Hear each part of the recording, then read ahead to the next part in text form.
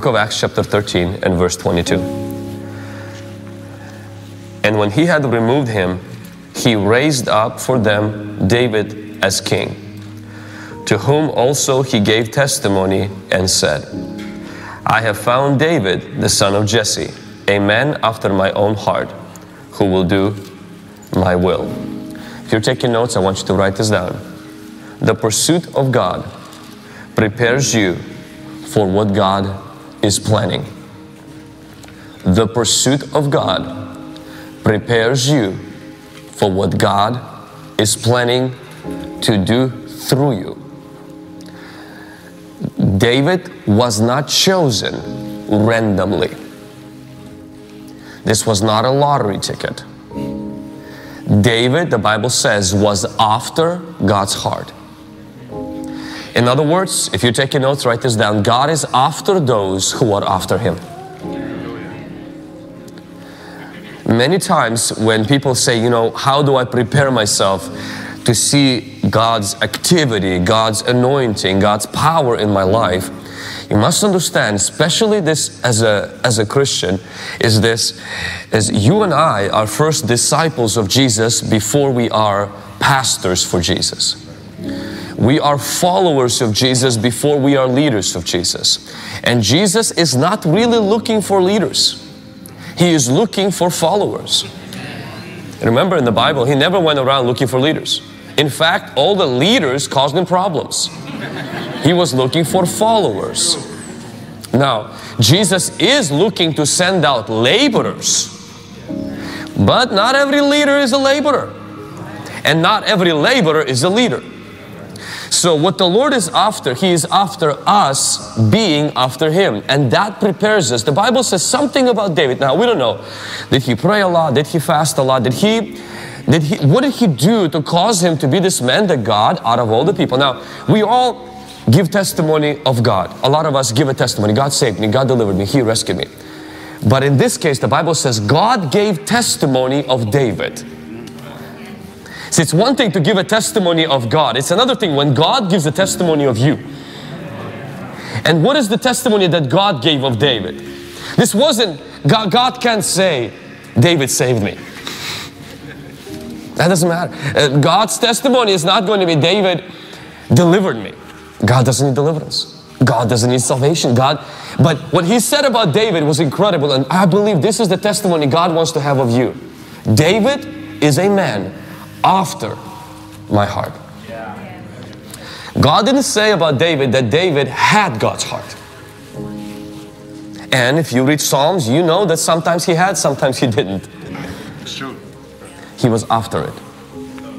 So what I want to encourage you with as a leader, whatever position that you occupy, especially those of us who are in ministry, and that is this: the pursuit after God prepares us for what God is planning.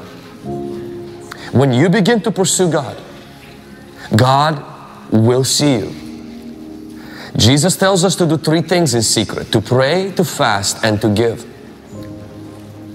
The true proof of pursuit, the true proof that we desire God, is in our pursuit. We have to pursue. Jesus says this in author of Hebrews 11 chapter 6, and says this. He says He's a rewarder of those who diligently seek Him. In Matthew 6, 3 times Jesus says, in the secret pray, in the secret fast, in the secret give. And you would think Jesus's motivation for doing the secret things would be because it's the right thing to do. Jesus always attached a reward. And see, He said this: He will reward you. He will reward you. He will reward you. This may come off as a little bit kind of like even wrongly, but please hear my heart. Private discipline will yield public reward. What many times we want is someone's public reward, but we don't want their discipline. Everything you have right now in ministry is either a test or a reward. It's either a test or a reward. So I want to invite you, encourage you to be people like David, people that pursue Jesus. May it be a mark of your ministry. You are in love with Jesus. If you're not in love with Jesus and you're not pursuing Jesus, you will not carry the impartation to cause others to love Him more. And if you are super gifted, you will draw a crowd. You won't build an army. You will be sugar of the earth instead of salt of the earth. What sugar does? Causes people to want more sugar. What does salt do? Salt causes people to want water. We are the salt of the earth. That means people, after encountering us, should want Jesus, not us. But it cannot happen if we don't have a private relationship with God. Instead, what we have is gifts, education, skills, and ability to grow business, build teams, which is important.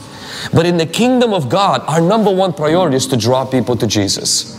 Can somebody say amen? Amen. So the first thing that I wanted to mention, and that is this: the pursuit of God prepares you for what God is planning. The second thing that I want to highlight, and that is this: power is needed to meet the demands of service. Write this down. Power is needed to meet the demands of ministry. Power is needed to meet the demands of service. 1 Samuel chapter 16 verse 13. Then Samuel took the horn of oil and anointed him in the midst of his brothers. And the Spirit of the Lord came upon David from that day forward. So Samuel arose and went to Ramah. The next verse, it says the following: but the Spirit of the Lord departed from Saul, and a distressing spirit from the Lord troubled him. Now, this is God's diagnosis. The doctor's diagnosis would be: Saul, you're burned out, you need some meds, and you're not doing well, your mental health is not doing good. God's diagnosis was this: while Saul remained in the position of leadership, the power to do that position was absent. He was left with a position that now caused him biggest headache and caused them distress. Anxiety comes from three main things. Anxiety, distress comes from three main things. Number one, it comes from the demands of service. Number two, it comes from demise of sin. And number three, it comes from the device of Satan, the trap, the deception of Satan. The demands of service. The Bible says Jesus felt power leave him. It wasn't because he committed sin. Somebody touched him. When you serve, now we're not saying in any way that Jesus decreased in power or stopped being God. Absolutely not. What we are saying is that as human beings, we have a limited amount of power and we can leak. And as you serve and serve, you get depleted. And what begins to happen is that you begin to feel anxiety, you begin to feel stress. And sometimes it's not because the position is very heavy, it's the strength is very low. As leaders, we can allow sin in our life, and the Bible says this leader that God had named Samson, he had sin in his life, and because of this sin, he had found himself in a situation where the Bible says the power left him. That means that when you begin to live a life of secret sin, sometimes the gifts of God, the Bible says they're irrevocable, meaning God doesn't take them away. But God's special sweet presence begins to withdraw, and next thing that happens, we find ourselves unable to meet the demands of ministry that require power or demonic trap, demonic attack.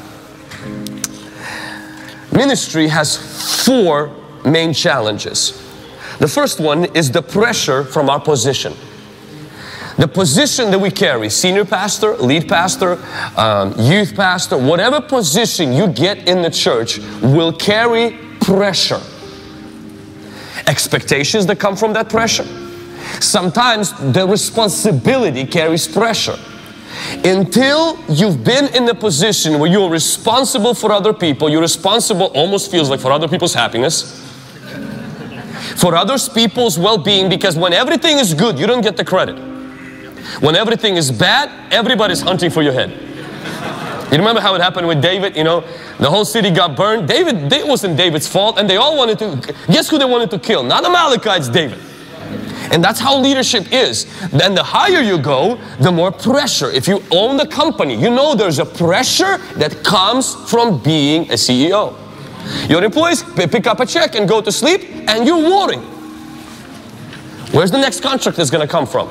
Are we going to meet the deadlines for next year? What about the stuff? Is our insurance going to cover if something is going to happen? There is a pressure that comes with a position, and it's just part of being in the place where you are entrusted with other people. Another thing the ministry provides is not only pressure, but the ministry provides pain from personal or interpersonal relationships with people. So if pressure was not enough, God will always have His precious children who have a way of getting under your skin through misunderstanding. Sometimes a personal conflict, sometimes it's flesh, and sometimes it's just challenges.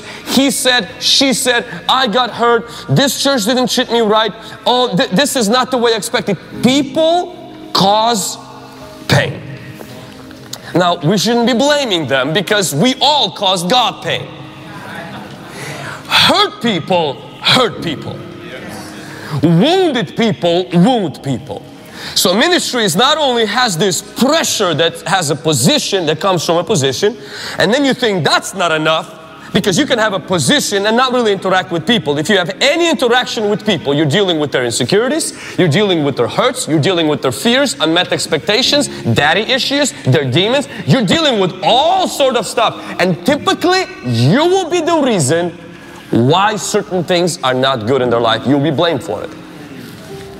And welcome to Ministry 101. I wish I would tell you, hey, there's a secret how to avoid that. Absolutely not. Who killed Jesus? People in His close circle. It's just part of life.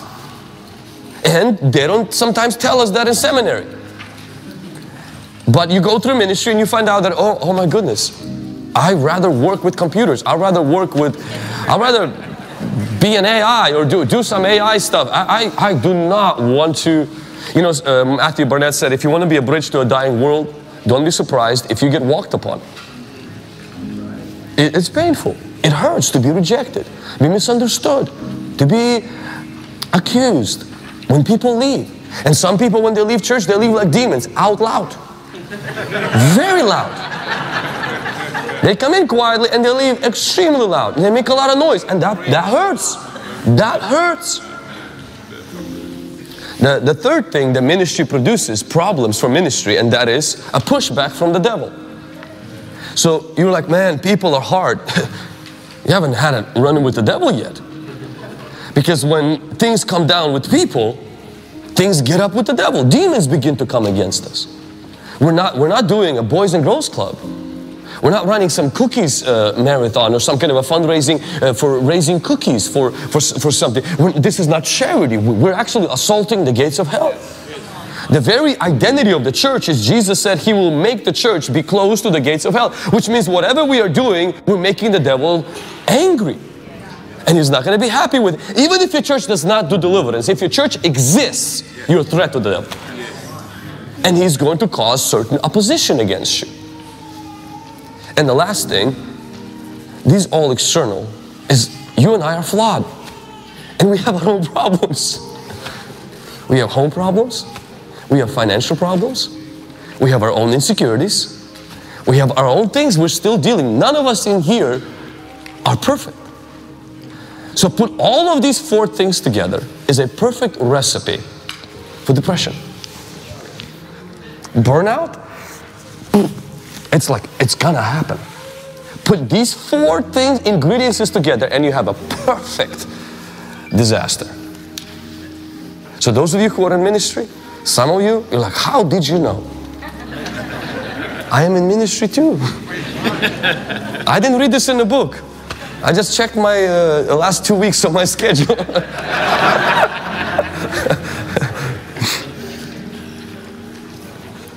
I find it interesting that every man of God that God called, He gave them power. Now I know why. Because the demands of ministry cannot be met without power. God does not lower the pressure, the pain, and the pushback. He just matches His power to meet the challenge. That's why without the Holy Spirit's relationship, shameless plug-in, get host the Holy Ghost. Without the secret place, without relationship with the Holy Spirit, this is what typically will happen with us. We will cry out to God to make people nicer, make the devil nicer, make my responsibility, make my position not cause me so much stress. And what we end up doing is running away from the call of God, dropping the towel. But after a while, okay, how much can you drop? Because you got kids as well. That also carries certain pressure. You have a wife, you have a husband, that carries certain pain. To really avoid every pain in life, you have to get away from life. That's why the Bible doesn't say in Isaiah that those who wait upon the Lord, He removes their stress. It says He renews their strength. Hallelujah, that's so good. Because God understands with success comes stress. It's just a natural thing. The moment you have more responsibility on your plate, you have more attacks. You have more pushback. And the Lord says, when you come into my presence, I'm not always going to relieve or alleviate all of that stuff. Now sometimes it's true, God just delivers us. Spirit of depression is gone, 100%. Sometimes 100%. We see a solution to this one problem, but come on, 3 weeks, and somebody creates another problem. And so this idea, oh, I'm going to have a smooth sailing, that doesn't exist on this side of eternity. There is going to be frictions, there is going to be tension, and you're going to have to learn to manage it by making sure that your power matches the challenge. Not your power, His power. That's why God doesn't give David a degree. He gives him anointing. God gives David anointing. What crushes Saul was that power left. Position stayed, power left. He was still handsome, he was still tall, but no longer anointed. Your appointing requires God's anointing. A career doesn't require anointing. For a career, you need degree, connections, gifts, skills, and ability to connect with people. Callings of God, because they're not just dealing with people, you're dealing with spiritual powers, and at the same time, you're leading people. You're yourself struggling. You yourself have certain things, have certain areas of your life where maybe a loved one passes away. Certain areas of your life where old wounds resurface again, and you're like, man, I don't have time to take care of me, and I have to lead them. And so all we need to do all of that at the same time without losing ourselves is, Jesus called Him the helper who helps us, the Holy Spirit. Amen.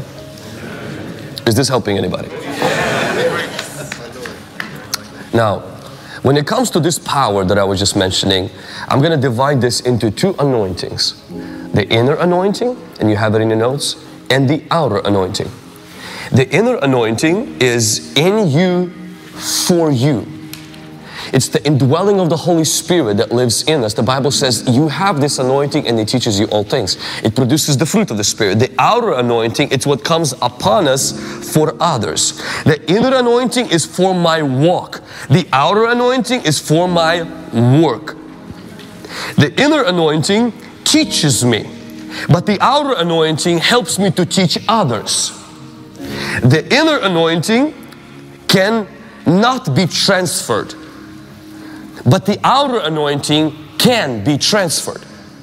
Meaning my personal walk with the Lord, I can't come and lay hands and you can be disciplined. That's just not how that works. But gifts can be transferred through laying on of hands, not character. In other words, the inner anointing helps to cultivate the character of the Holy Spirit. The outer anointing helps us to have access to His power. Now, to cultivate the inner anointing, we must live our life with the Holy Spirit not being grieved. But to cultivate the outer anointing, we must live our life with the Holy Spirit not being quenched. So quench, the Bible says, that speaks more of like the not fanning the flame, like killing that flow, killing that fire. But grieving the Spirit means when we do things that personally hurt Him as a person, and we quench the flow of the inner anointing, which means we bankrupt us on the inside, and we can still even flow with the outer anointing, kind of heal the sick, move in the words of knowledge, but sooner or later all of that will cave in.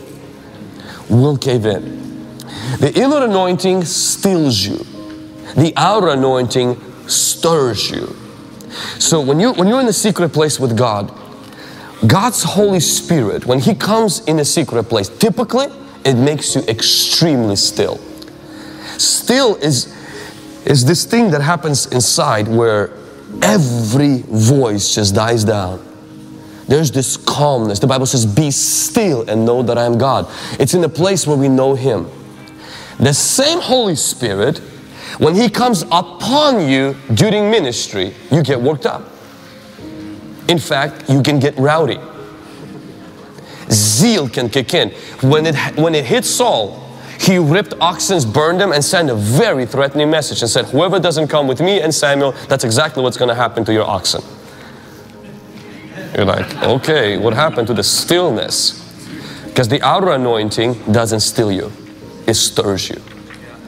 Which explains why sometimes a calm person, a quiet person, an introverted person, not socially very advanced person, anointing hits them and they're unrecognizable. I'm a very introverted person. I am not speaking, that stuff scared me. Now I'm just a little bit more used to less scared. And so, but when the anointing comes in, it does not matter. It doesn't matter who's there, what their name is, how much money they make, what they think about me. It just hits you, and it's just gives you that stirring.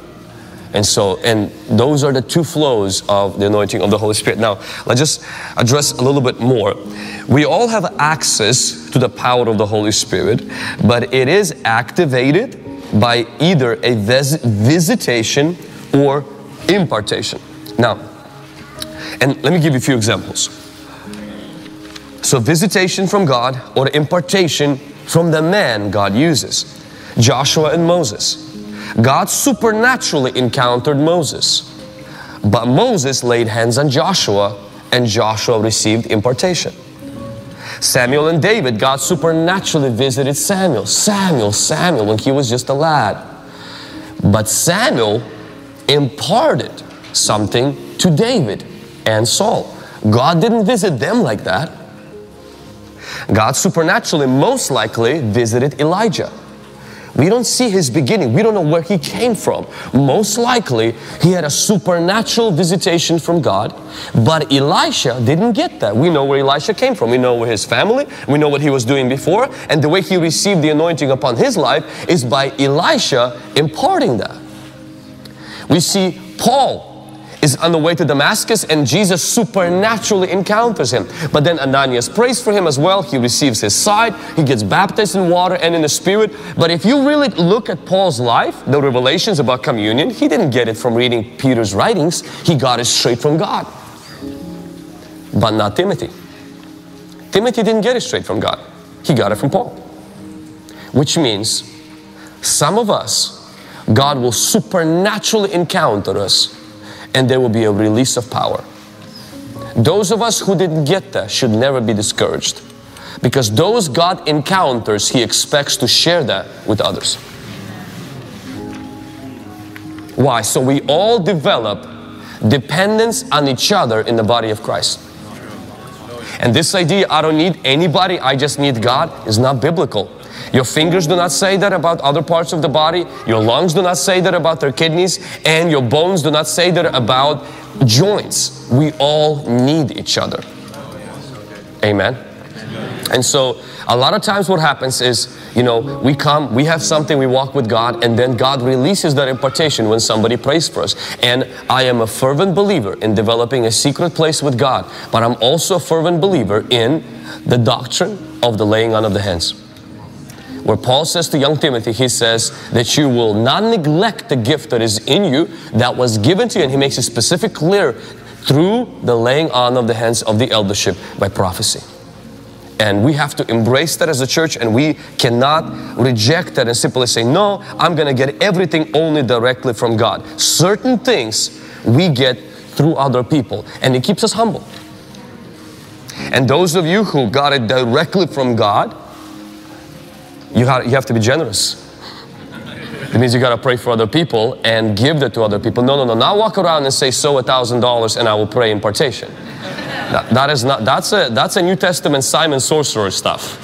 He brought gold and says, hey, could you, Peter, now give me this impartation and stuff. So though I am a fervent believer in honoring God's anointing and blessing other people, I don't have a problem with that. But I think the moment we begin to charge and we begin to set this precedent, hey, you know, I want to pray for you, I want to release the anointing, there's just going to be $1,000 a month fee. Yeah. Jesus made it very clear. Go and preach the gospel, heal the sick, cast out demons, raise the dead, cleanse the lepers. Freely you received. That means this, by God, is received freely. Anybody who charges you, run from them.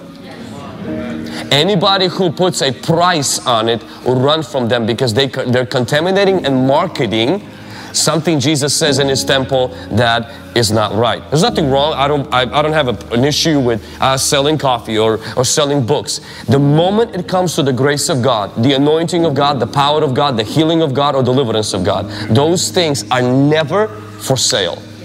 Because Jesus paid it with His blood and He gave it to us through grace. Amen. That means it's a gift. Amen? Amen. Now, you can have anointing upon your life, but if you don't do anything with it, it will lie dormant. Let me say that again. You can have anointing upon your life, they can come through impartation. Somebody, for example, and we're going to do that today. We want to pray for impartation, that people receive that. But you must understand, anointing is like muscle. The strongest man in the world has the similar muscles to you. The difference between him and me is I don't exercise mine, and they don't grow, and I don't walk around buff. I'm just a slim, well, hoping to be slim, more slim. Amen. Anointing works through action and practice. When anointing came upon Saul, Samuel told Saul, when these signs get fulfilled, he said this, do what the occasion demands. If you don't do anything, it will lie dormant and you will think you don't have it. And it will grow with the fat of laziness. When in reality you have it, you just need to now act on it. How do you act on it? You pray for the sick. You tell somebody about Christian faith. You begin to cast out demons. You begin to step out by faith in the measure of the faith you have.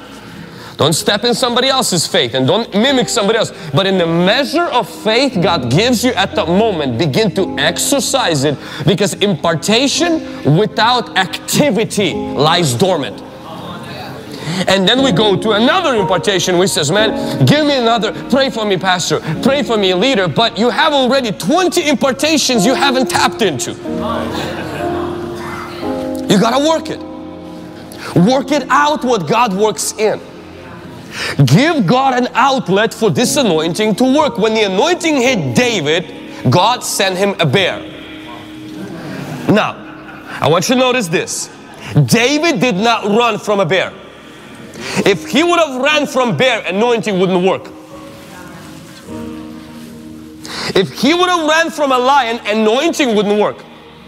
And it's not because he didn't have it, it's that anointing works the way is God works it in, you work it out when God presents you a challenge bigger than you and gives you this spark of faith. Do what the occasion demands. What does that mean? That means sometimes God won't give you a specific word. He will give you an occasion, and the anointing will kind of push you. And you just take the risk. Oh, but what does God want me to do? Well, measure with the scripture. God wants you to heal the sick, cast out demons, raise the dead, cleanse the lepers. Freely you give, freely you receive. God wants people to be saved. God wants people to be discipled. God wants youth to be raised. God wants churches to be filled. So pretty much if it lines up with the scripture, you do what the occasion demands. David did not have a prophetic word about killing Goliath. Occasion demanded it. How did anointing work on his life? It worked when he kept acting when occasion demanded. You can receive the impartation and it can lie dormant for the rest of your life. That's why a lot of us don't need fresh impartation. We just need to not be lazy. That's why Paul said to Timothy, fan into flame the gift that is in you. Blow it. He pretty much says, you already got the spark. Keep on fanning into flame. Do not neglect the gift that is inside of you. What does all of that mean? That means that God never gives it to you in a full form. He gives it to you in an embryo, and you got to keep on working at it, keep on working with it. You will not operate in the same anointing that you received right away. But if you work with it, you walk with it, next thing that happens, you will begin to see similar results and greater works than the people that gave that to you. I've seen the same thing in my life where, you know, and I'm a junkie on this.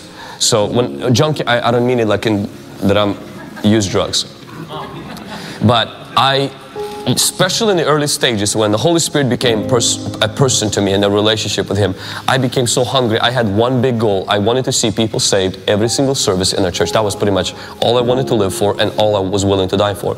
And so me and my wife, we sowed a large seed. We didn't do it to get the anointing. We did it because we sensed the Lord leading us, and it was really painful, which was a confirmation to me that it was the Lord leading me, because I didn't want to do it. So that was another confirmation that the Lord was leading me. So, and when we did that, right after that, you know, we became radically generous. Again, I don't believe in buying things. I'm totally against that, but I do believe my heart needed to kind of shift toward these things. And so we would have different ministers, you know, sometimes come around Tri-Cities, and somebody who would have a breakthrough in their college in Idaho, and I would hear they get like 300 kids getting saved once a month, and I mean, we would go and I would grab a little seed, you know, whatever I had, sometimes, you know, $100 or something, and I would come in, I would say, hey, could you pray for me? And again, I don't buy it, but I believe this was my desperation to God. I wasn't, because if that pastor would see what I gave him, he probably would laugh at me, but it wasn't about him. And one time, actually, I had $10 for gas and then $100 for a seed, and I mixed the gas and the seed, and I gave him $10 instead of $100. And so, but God saw my heart.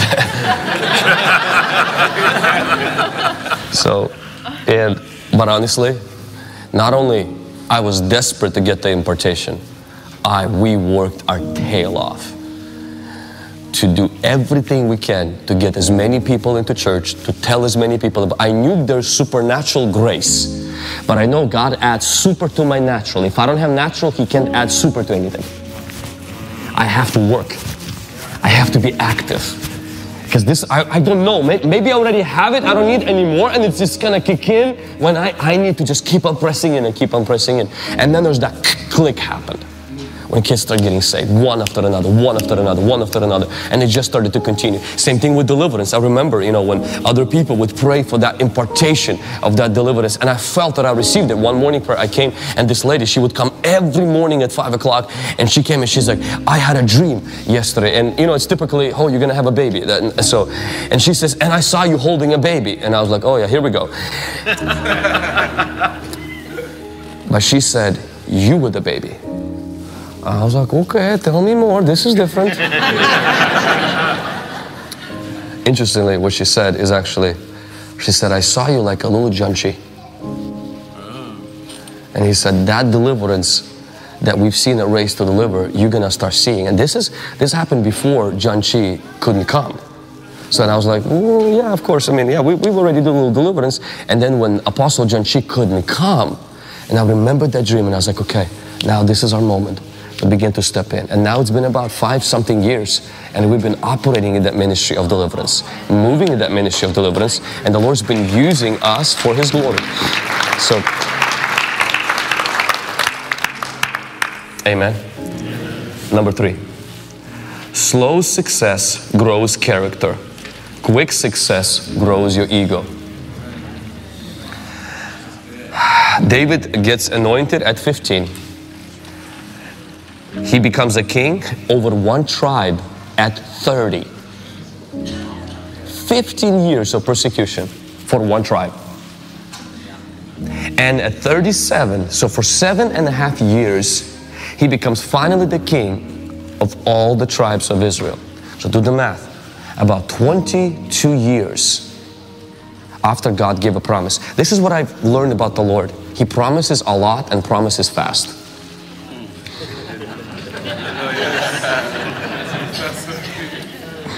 He trusts a little and trusts slow.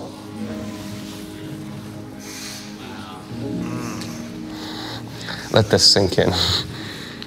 The Lord gave me a promise 13 years ago, we're going to have a baby.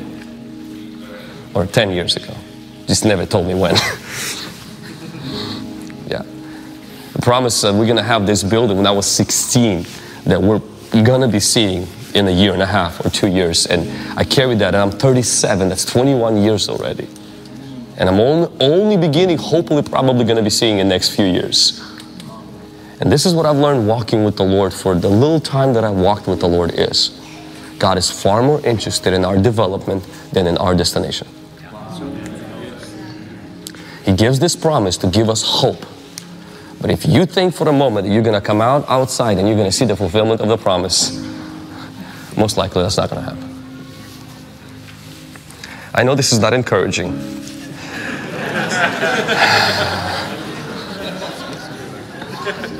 Keep going. But sometimes truth sets us free. Don't be disappointed when God anoints you, but men do not appoint you. God anoints David, and his father sends him back to the sheep. He's like, yeah, the prophecy, that was good. That was very good, David. So now go back to where you came from. Kills Goliath. You would think Saul would give him a job at the palace. The Bible says, and David kept going back to the sheep. People didn't believe in him.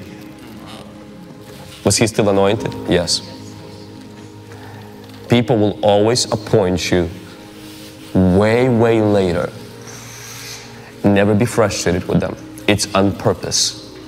Because God wants to develop humility. God wants to develop that it's not about us.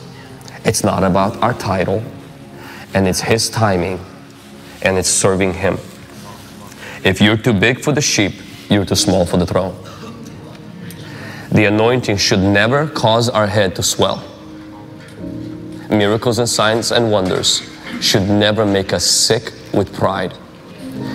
The moment we have inflated self-worth because we're anointed, criticism will destroy us.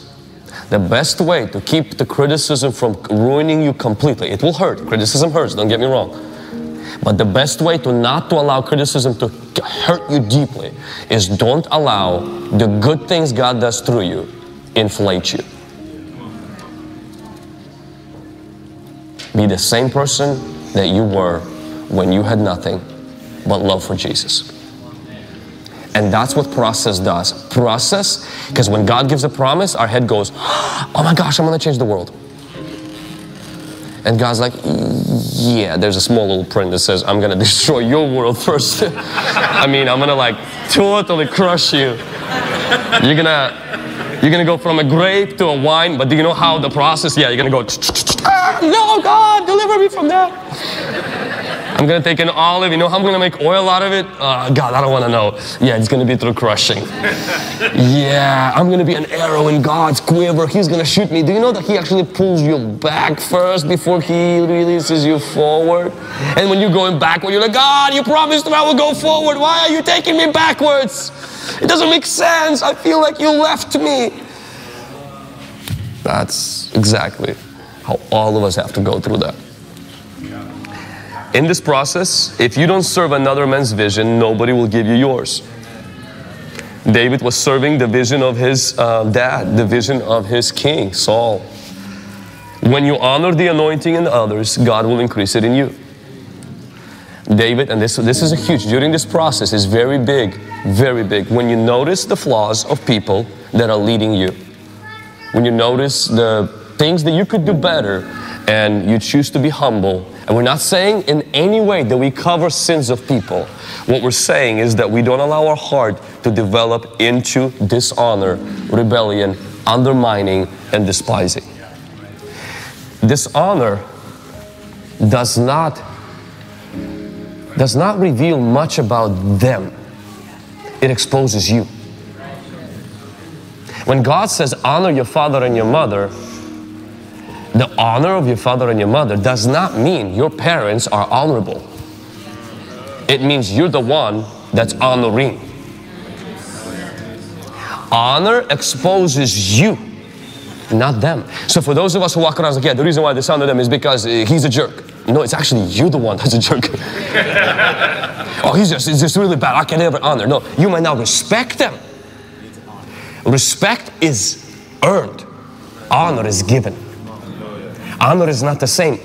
David didn't respect Saul because he left him. When Saul starts throwing spears, David didn't hang out there and wait to be killed. I mean, come on, we have to have boundaries. We need to read book on boundaries. And David is like, I'm going to leave. I'm not going to stay in this toxic environment. But David never dishonored, even when he distanced himself from this man. Is this helping anybody? When you're in this desert season, do not waste your wilderness. David built an army through that season. He got to know God. He wrote a lot of Psalms. The Bible says John the Baptist, when he was in the desert, he grew in spirit, waiting for his manifestation to Israel. He didn't just watch sitcom and movies and play video games. He did not get better in Mortal Kombat.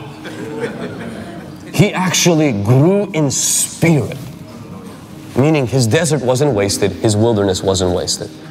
If he feels like, man, I'm doing everything, it's not working, I'm just wasting my time. No, no, no. Grow, train, build yourself, develop yourself. Amen. And the last thing that I want to share. Those who lack purpose will distract themselves with pleasure. I was at the mountain just about a few weeks ago. I tried to go semi-regularly. I used to go more regularly, but last year has been a lot more challenging. We've been doing more fasting and so less of getting out of town. So I had a chance to kind of go out of town. And the Lord gave me this verse that's been kind of conviction for me and just a good reminder. Acts chapter 13, verse 22. And then the other verse that I'm going to share with you. When he had removed him, he raised up for them David. I felt the Lord put on my heart, and this is just an impression. The Bible doesn't say that God raised a nation to give to David. The Bible says God raised David to give him to a nation. Which means people don't belong to you. You belong to them. This idea that this is my church, no, you are their pastor. I want you to see the wording. God raised him up for them. Never forget the reason for your promotion. Usually we who did the right stuff, we will say, yeah, because, God gave me a promise. Yeah, I went through the process. The reason why I'm promoted is because, well, kind of anointed. Well, kind of runs in my family. My dad is a pastor. My grandpa was a pastor. I was married, and when I was married, I was a virgin. I lived pure. And we look at all these breadcrumbs that are very vital and very important. And we said, this is why the Lord has raised me up. That's not how God sees it. Because there's other people who did that, plus more, and they're sitting in jail for the cause of Christ right now. God raised you up for them.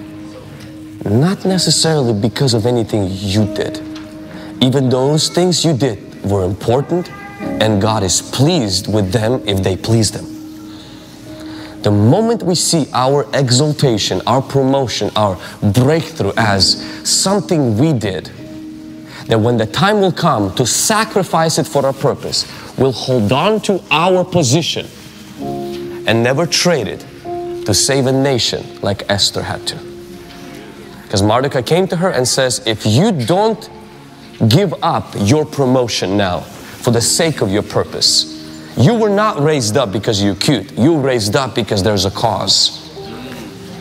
And that just hit me, that God raised us up to deliver, to serve Him, to serve.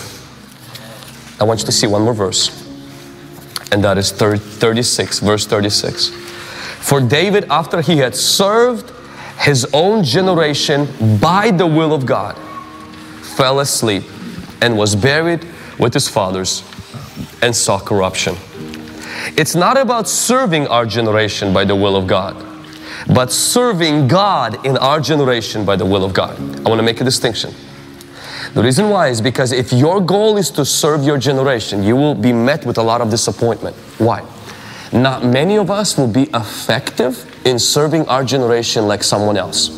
For example, some of us will be effective in serving our generation on a massive scale. Some of us will serve our generation on a very limited scale. And when your vision for life is to serve your generation, the enemy will use that to either drive you crazy fast. You'll develop a pace your children cannot follow, that will bring unnecessary stress that's not even attached to your position, it's just attached to your ambitious ego. And this is what I found. The definition of our success is the cause of unnecessary stress. When my YouTube exploded, and I was, I'm a local pastor, and we have staff, leaders, growing ministry. New systems need to be developed every time the church is growing, which is extremely pretty stressful to kind of develop, get used to that and retrain things. And then I have this ministry that started as a website, VladimirSavchuk.com, that I managed during my breakfast. They kind of went up kind of quickly. I didn't plan for that, just COVID happened and stuff. And then next thing I know is I found myself with 7 full-time employees and 12 contractors.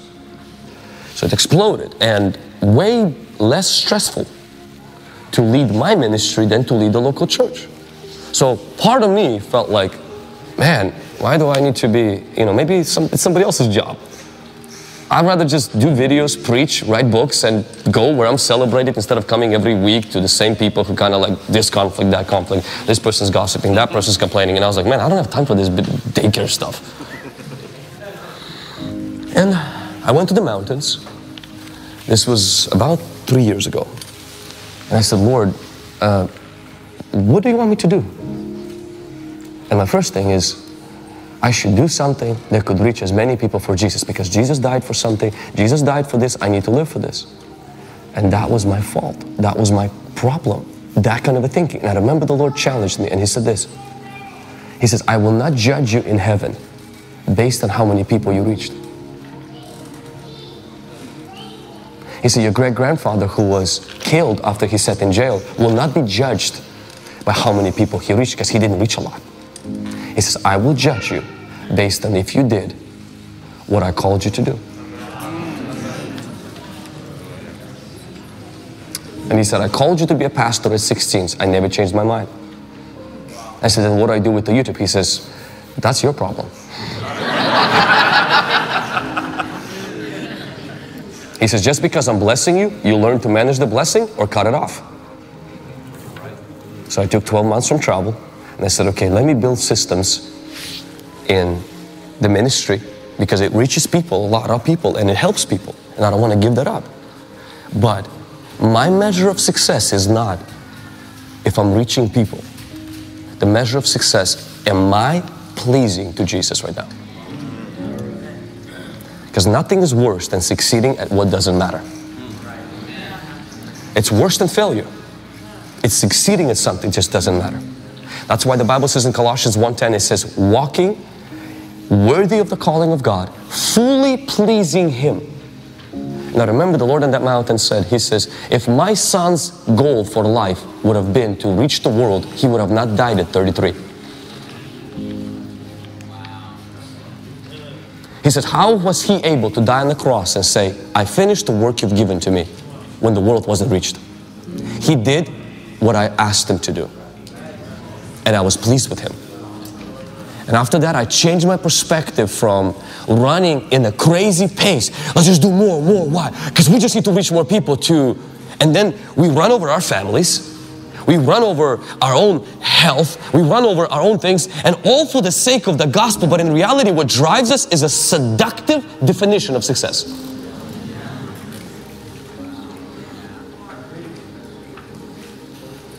I want you to see what God says to David. He says this. He says, David served God in his generation. That means my eyes are not on my generation, though I'm giving my life to that, is to serve God in my generation. To give everything I can to God in my generation. And if tomorrow the influence, the effectiveness, for some reason, it completely stops, it doesn't change my focal point. Serve God in my generation. And if I have to step away from the position in the spotlight somebody else needs to come in, it doesn't change. Serve God in my generation. If God chooses to put me on the back end of the desert, serve God in my generation. If I have to be like Hannah, who through prayer and fasting served God in her generation, that's my serving God in my generation. Then your eyes do not become on goals, your eyes become on God. And it's not about how fast you can run. It's about the rhythm of revival. It's running in such a way where you don't lose your family, you don't lose your health, you don't compromise, you don't burn your team. Jesus never ran. Walked. That's one of the reasons I do not like running. Plus the Bible says the wicked man runs when nobody chases him, so I got two scriptural reasons against running. Enoch walked with the Lord. I'm just gonna be walking. Jesus did not use a running animal, a fast-paced animal. He used a donkey. They're slow animals. Jesus walked so slow, hurting people could touch him. He was never busy. He was always present. That's why I like to always say when people come, I know you're busy. I said, no, I'm present. I'm here with you right now. After I leave you, I'm going to be over there. Yeah, it seems like I'm constantly, but in reality, I want to be present in each environment that I'm in. When I was in Italy, I was in Italy. Ministered there and I was present. Finished preaching, stood at that book table for as long as I could. Pretty much was, I think, last one to leave. Same thing happened yesterday. My legs were killing me. But they're just my legs. They'll get sleep and they'll be okay. And so, and why? Because I want to be present in each environment that I am in. Serving God in my generation.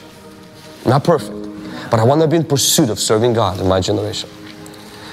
And last verse that I'm going to read, and that is Deuteronomy chapter 28, verse 47 and 48, which I'm not going to read that. You can read it on your own time. And that is when God says, when you arrive at the promised land, and He says, and you have everything. And God says, and you stop serving God in joy and gladness of heart. Then He says this, you will serve your enemies in hunger, thirst, and nakedness. So I use that. I know this is bad. Maybe it's the legalism part of me that still is on life support. But anytime it gets hard for me, I use that verse to remind me. Being a slave to sin is worse. Anytime it gets overwhelming and it feels like, man, it just seems like there's just so much things that need to be done, so much challenges, and I sense the grace of God, but it's just, man, you know how Samson said this? And I didn't like when Samson said this until I was in ministry for a while. Samson says, I just want to be like every other normal person. Remember when he said to Delilah, he says, if you cut my hair, I will be like every person. I will be normal. Pretty much, in other words, I'll be like everybody else. I'm tired of being in this thing. I just want to be normal. So he chose the normal. Didn't read the small print though. Lost his eyes. The pressure of his calling was so big, he wanted to run from it and escape to normacy. When you encountered God, there is no more normal for you. Yeah.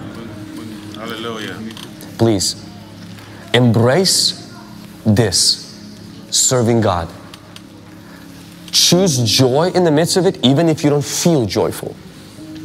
Because God expects you to honor His Son, His Spirit, the promise of heaven, His indwelling Spirit, to live for Him, not with the grumpy, it's just so hard, it's just so difficult, but to live with the joy, having that attitude of it is a joy to serve the Lord.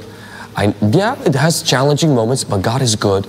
I see people's lives changed, and it's a pleasure to give my life to the Lord in serving my generation.